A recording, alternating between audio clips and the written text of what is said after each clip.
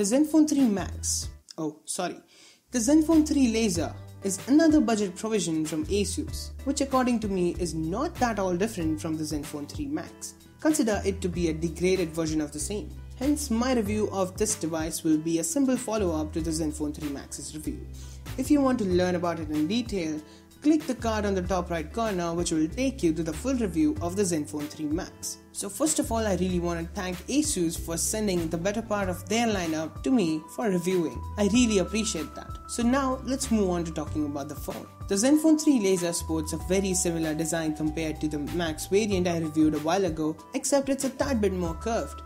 Though possessing a really premium build, the design looks tired. Remember, almost all phones in 2016 have chewed this design language up. So yeah, nothing unique but surely premium. Moving on, the performance on the Laser actually coincides with the Max's performance, and it's really weak at it. Handling day-to-day tasks is fluid with a few stutters and lags here and there, but isn't a problem at all. And small indie games can also be played on this device. Now don't think about playing the graphic intensive titles because this phone really struggles at it. Talking about the camera next, here's a downgrade from the Zenfone 3 Max. The sensor is a 13 megapixel sensor, again known for losing a lot of detail, messing up the dynamic range and maxing out at 1080p, exactly unlike the Zenfone 3 Max. And for the most part, the images aren't satisfactory. Once in a while the camera does produce a decent image, but no, it's not at all worth it. If you really want to know in detail about this phone, check out my Zenfone 3 Max review.